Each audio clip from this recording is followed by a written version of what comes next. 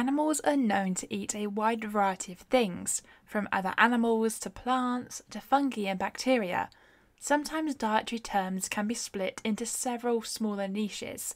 For example, carnivores are any animals or plants that eat animals, but these could be further divided down, depending on what type of animal they eat. For instance, avivores eat birds, insectivores eat insects, piscivores eat fish, and spongivores eat sponges. As well as being classified by what they eat, animals can also be classified by the variety of things they eat.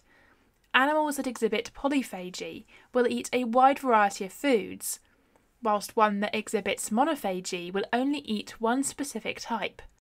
Carnivores can also be further split down into how much meat makes up their diet. Hypercarnivores are those that eat more than 70% meat. Mesocarnivores eat between 30 and 70%, whilst hypocarnivores eat less than 30%. As well as eating other material, some animals, especially herbivores that eat hard-to-digest plant material, perform coprophagy, which is the habit of eating their own feces. This is not their main food source, but allows them to essentially digest their food twice to get the most possible nutrients from it.